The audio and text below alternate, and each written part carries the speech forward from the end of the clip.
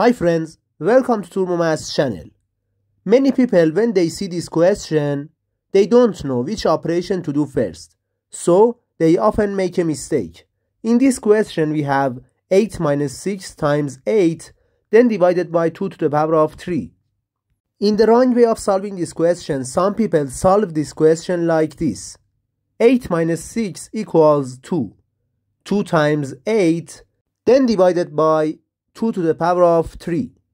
2 times 8 equals 16 and 16 divided by 2 to the power of 3 which equals 8. They say the final answer of this question equals 2. But this answer is definitely wrong. Let's solve this question step by step together. To solve this question, we need to follow the order of operations which is PEMDAS. PEMDAS shows the priority of the mathematical operations, and if you don't pay attention to this rule, you get the wrong answer. In this rule, P stands for parentheses, E stands for exponent, M stands for multiplication, D stands for division, A stands for addition, and S stands for subtraction. Multiplication and division have the same level of priority.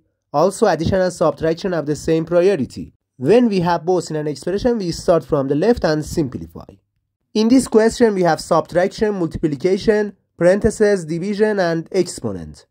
According to the PEMDAS rule, first we simplify the parentheses. Inside the parentheses, we have subtraction and multiplication. First, we simplify the multiplication, because the multiplication has higher priority than subtraction. Negative 6 times 8 equals negative 48. Now we have 8 minus 48 divided by 2 to the power of 3. 8 minus 48 equals negative 40. Now we have negative 40 divided by 2 to the power of 3 which equals 8.